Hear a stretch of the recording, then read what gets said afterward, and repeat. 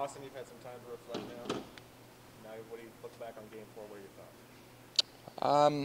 I just thought they obviously came out really hard to start. I think the team that's honestly had the best start and gotten off, scored first is obviously ended up winning the game. So I think the start was just really important, and obviously we knew that they were going to come back with a push. And I just think we got caught on our heels a little bit, dug ourselves in a bit of a hole that was a little bit hard to get out of. What does it say about how difficult this series has been that no team's been able to make a comeback? Yeah, I mean, it's two really good teams, and we're playing a very experienced team with, a team that's won, knows how to win. So obviously, that's the difficulty of just playing through that. It's going to be tight. It's not.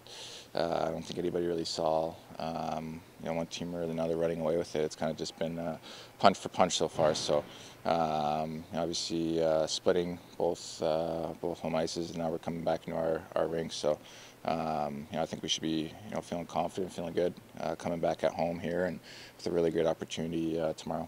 In the aftermath of the game, did it feel like an opportunity missed just to have a chance to go up 2 in that series and come back here? I think you could kind of say that about any loss would be an opportunity missed, but yeah, I mean, it was a great opportunity. We obviously let that one slip, but at the same time, it's not going to be easy. That they're going to answer back, and I know it's our turn to have our answer here. So. What have you made of Michael Bunting's return since Game 1 and kind of bouncing up and down as he kind of gets his legs going back in this series here? Yeah, he's just easy to play with. Whatever role he's in, he's going to compete and he's going to battle.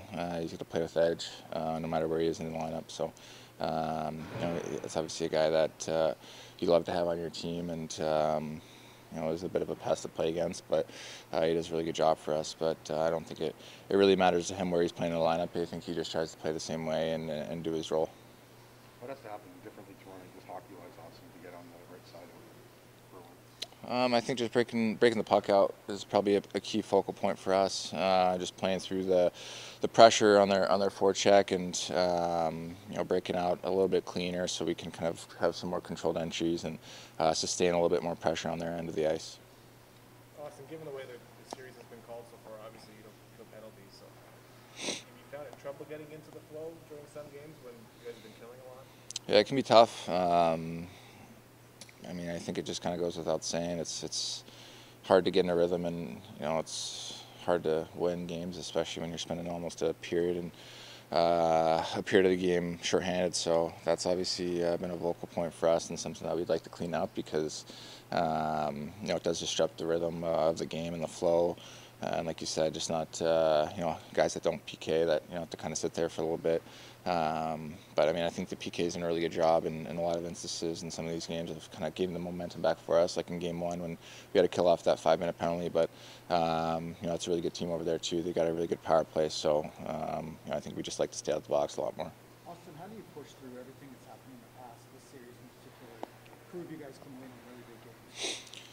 What's in the past is the past. That's really nothing that we can change or what we can control. I think the only thing that we can really focus on and control is what we have here, what we have now, the task that we have in front of us, and in Game 5 tomorrow. So that's really the main focus, I think, from everybody in our locker room.